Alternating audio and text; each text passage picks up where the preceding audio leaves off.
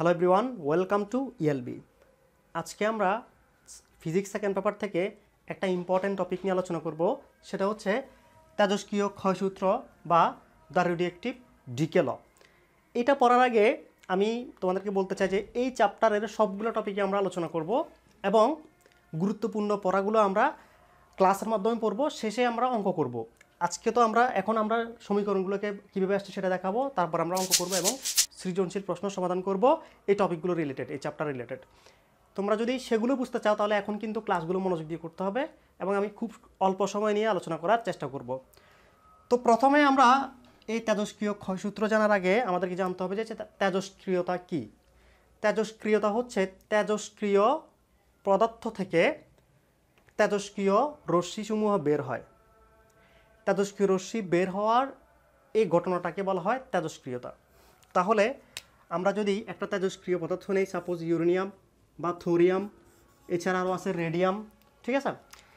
এই তেজস্ক্রিয় মৌলসমূহ থেকে তেজস্ক্রিয় রশ্মিসমূহ স্বতঃস্ফূর্তভাবে নিঃসৃত হয়, যেমন আলফা, গামা, বিটা।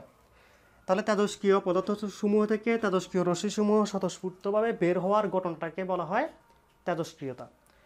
তেজস্ক্রিয় মৌল থেকে তেজস্ক্রিয় রশ্মিসমূহ স্বতঃস্ফূর্তভাবে বের হওয়ার ঘটনাটাকে বলা হয় তেজস্ক্রিয়তা।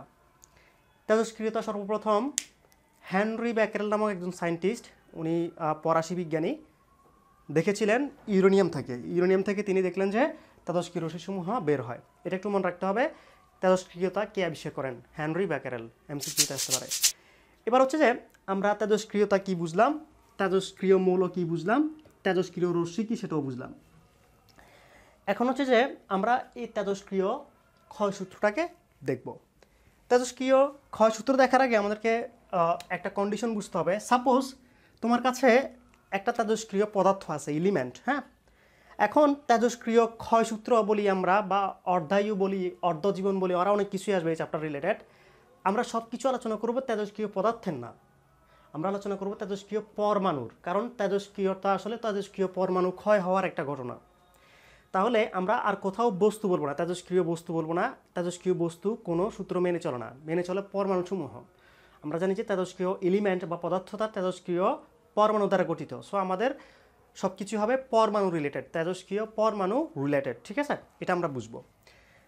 তো আজকে মনে করো তোমার কাছে একটা ইউরেনিয়াম আছে, ওই আজকেই, ঠিক আজকে এই মুহূর্তে। তো তোমার কাছে যে ইউরেনিয়ামটা আছে সেটাতে মনে করো এতগুলো পরমাণু আছে, রাইট? এতগুলো পরমাণু আছে ওটার ভেতরে। এখন এটা যদি আলফা, বিটা, গামা রশ্মিগুলো প্রতিদিন নিঃসরণ করে তাহলে এখন থেকে 1 বছর পরে মনে করো যে এতটুকু হয়ে গেল। মনে করো এখানে হাজার হাজার আছে, এখানে হাজার হাজার, ঠিক আছে। বাট এখানে হয়ে গেল অল্প। মনে করো এখানে 1 কোটি আছে, এখানে এসে হয়ে গেল মনে করো যে 1 লাখ হয়ে গেল 1 বছর পরে গিয়ে, ঠিক আছে। তার মানে কিন্তু কমছে, ঠিক আছে। তো ক্ষয় যেহেতু হয়ে কমছে, ক্ষয় হয়ে তারপরে কমছে, ঠিক, ক্ষয় হয়ে তারপরে কমছে। তো ক্ষয় হয়ে সাপোজ আজকের পরে 15 দিন পরে তো আরও কম থাকবে, তার 15 দিন পরে আরও কম থাকবে, তার 15 দিন পরে আরও কম থাকবে। তার মানে প্রতি সেকেন্ডে কী হচ্ছে? পরমাণুসমূহ ক্ষয় হচ্ছে। তাহলে প্রতি সেকেন্ডে যে পরমাণুসমূহ ক্ষয় হচ্ছে এটাকে বলা হয় ক্ষয়ের হার। মানে সময় সাপেক্ষে কোনো কিছু ঘটলে এটাকে হার বলে। তো যেহেতু তেজস্ক্রিয় পরমাণুসমূহ ক্ষয় হচ্ছে বা ভাঙতেছে, এটাকে বলা হয় ভাঙনের বা ক্ষয়ের হার, ঠিক আছে। তো সাপোজ আমরা প্রতি সেকেন্ডে বলবো না, অল্প সময়ের মধ্যে, খুবই অল্প, মিলি সেকেন্ড, ন্যানো সেকেন্ডের মধ্যে, হ্যাঁ, অল্প সময়ের মধ্যে অল্প সংখ্যক পরমাণু যদি ক্ষয় হয় তাহলে ক্ষয়ের হার হবে এটা dN/dt। আর যদি 1 সেকেন্ডে যদি 3টা পরমাণু ক্ষয় হয় তাহলে ক্ষয়ের হার হবে 3, প্রতি সেকেন্ডে 3টা, ঠিক আছে। প্রতি সেকেন্ডে 3টা হলে 3, এই যে তাহলে টি নিচে উপরে n, ঠিক আছে। তাহলে যদি খুবই অল্প পরিমাণ পরমাণু ক্ষয় হয় তাহলে ক্ষয়ের হার হবে dN/dt। এখন আজকে যে ক্ষয়ের হার, কালকে কিন্তু ক্ষয়ের হার একই থাকবে না, 1 বছর পরেও ক্ষয়ের হার একই থাকবে না। বিকজ আজকে যতগুলো আমার কাছে সাপোজ 1 কোটি পরমাণু আছে, 1 বছর পরে গিয়ে আমার কাছে আছে 1 লাখ পরমাণু। তাহলে আজকে যে ক্ষয়ের হার 1 বছর পরে কিন্তু ক্ষয়ের হার সেম থাকবে না। সো এই ক্ষয়ের হার যেহেতু চেঞ্জ হচ্ছে, আমাদেরকে এই ক্ষয়ের হারটা জানার জন্যই এই ক্ষয়সূত্রটাকে আনতে হয়েছে। তো আমাদেরকে এখন ক্ষয়ের হার যদি জানতে হয় আগে আমাদেরকে এই কন্ডিশনটা বুঝতে হবে যে এখন যতটুকু আছে 1 বছর পরে কিন্তু ততটুকু থাকবে না। তো আমি মনে করি যে এখন n0 সংখ্যক পরমাণু আছে, এখন সময় মনে করো যে এখনো ক্ষয় শুরু হয় নাই, 0। ঠিক আছে, তাহলে ক্ষয় যেহেতু শুরু হয় নাই এখন ক্ষয়ের হারও নেই। মনে করো যে এই সময় থেকে 1 মিলিসেকেন্ড বা 1 ন্যানোসেকেন্ড পরে ঠিক অর্থাৎ ঠিক এই মুহূর্তে একটু সময় যাওয়ার সাথে সাথে মনে করো 3টা পরমাণু ক্ষয় হয়ে গেল। কয়টা পরমাণু ক্ষয় হলো? 3টা। তাহলে 3টা ক্ষয় হলো অল্প সময়ের মধ্যে। ঠিক আছে, এই ক্ষয়ের হারটা এখন যেটা ক্ষয় হলো এই ক্ষয়ের হারটা সমানুপাতিক হবে যতগুলো এই মুহূর্তে অক্ষত আছে তার। তো এখন এই মুহূর্তে অক্ষত কতটুকু আছে? এই মুহূর্তে কিন্তু অক্ষত আর n0 নেই, এখন এখান থেকে 3টা চলে গেছে। ঠিক আছে, সো এখন নতুন একটা n পাওয়া গেছে, সেটা হচ্ছে যে n0 - 3। তাহলে এটাকে আমি n বলতে পারি, তাহলে এটাকে আমি dn বলতে পারি। 3টা পরমাণু যে ক্ষয় হলো অল্প সময়ের মধ্যে, এটাকে আমি dn বলতে পারি, কারণ 1 কোটি থেকে মাত্র 3টা, তার মানে অল্প, খুবই অল্প, dn। তাহলে dn পরিমাণে ক্ষয় হলো dt সময়, অল্প সময়ের মধ্যে।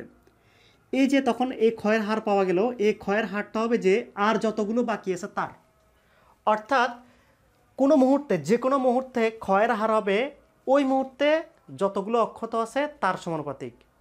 এই জন্য লেখা হয়েছে তেজস্ক্রিয় পরমাণুর ভাঙনের হার ওই সময় উপস্থিত অক্ষত পরমাণুর সমানুপাতিক, মানে ওই সময়, ঠিক ওই সময় আর কতটা অক্ষত আছে তার সমানুপাতিক হবে। তাহলে সাপোজ এখন থেকে 1 বছর পরে তো এখানে 1 কোটি নেই, আছে 1 লাখ। তাহলে ওই সময় এখন থেকে 1 বছর পরে তাহলে আমার কি হবে? ক্ষয়ের হার কত হবে? ক্ষয়ের হার হবে তখন dn/dt is proportional to 1 lakh, বা এটা মনে করো n1। এখন এই যে এখানকার ঘটনাটা n1, তাহলে তখন যদি n2 হয় তাহলে হবে n2, dn/dt is proportional to n2। অর্থাৎ সামগ্রিকভাবে এটা লেখা হয় যে ক্ষয়ের হারটা ওই সময় যে অক্ষত পরমাণু তার সমানুপাতিক। এগুলো হচ্ছে যে তোমার শুরুতে মনে করো n0 ছিল আর কি, হ্যাঁ, শুরুতে n0 ছিল, কিন্তু 1 বছর পর হয়ে গেল n। তাহলে অক্ষত পরমাণু যেহেতু n, তাহলে আমাদের ক্ষয়ের কি হবে? সূত্র কি হবে? dn/dt is proportional to n। এখন দেখতেছ পরমাণু সমূহ কিন্তু কমতেছে, তো পরমাণু যেহেতু কমতেছে এই জন্য সামনে দিয়ে একটা মাইনাস দেওয়া হয়, অর্থাৎ -dn/dt is proportional to n। পরে আমরা লিখতে পারি -dn/dt ইকুয়াল টু kn। তো কে আসলে বলা হয় অক্ষয় ধ্রুবক বা অবক্ষয় ধ্রুবকও বলা হয়। তো অক্ষয় ধ্রুবকটাকে কে দ্বারা প্রকাশ না করে ল্যামডা দ্বারা প্রকাশ করা হয়। তাহলে -dn/dt equal to lambda n, বা আমরা লিখতে পারি dn/dt equal to -lambda n। Minus কেন দেওয়া হয়েছে? কারণ পরমাণু সংখ্যা হ্রাস পাচ্ছে এই জন্য। ঠিক আছে, এই জন্য মাইনাস দেওয়া হয়েছে। এটাই হচ্ছে ক্ষয়ের সূত্র। এখানে একটা কথা বলতে চাই আমরা, এই যে তেজস্ক্রিয় পরমাণুসমূহ যে ক্ষয় হচ্ছে এটা একটা প্রাকৃতিক ঘটনা, মানে প্রকৃতি দ্বারা নিয়ন্ত্রিত। তুমি চাইলেও তাপ, চাপ, ঘনমাত্রা বা বিদ্যুৎ বা অন্য কোনো শক্তি দিয়ে এটাকে নিয়ন্ত্রণ করতে পারবে না। মানে তুমি এই যে ক্ষয় হচ্ছে এটাকে তুমি কি করতে পারবে না? কন্ট্রোল করতে পারবা না। ক্ষয়টাকে কন্ট্রোল করা যায় না, এটা জাস্ট প্রকৃতি নিয়ন্ত্রিত একটা ঘটনা, তুমি চাইলেও করতে পারবে না। তাহলে এটাই ছিল আমাদের তেজস্ক্রিয় পদার্থ যেগুলো আছে সেগুলোর মধ্যে যে পরমাণুসমূহ আছে সেই পরমাণুসমূহের ক্ষয়সূত্র। পরবর্তীতে আমরা অর্ধায়ু কি, এই যে অক্ষত পরমাণু যে থাকে সেটার একটা সমীকরণ প্রতিপাদন করব। সেগুলো দেখার আমন্ত্রণ রইল। আল্লাহ হাফেজ, টাটা।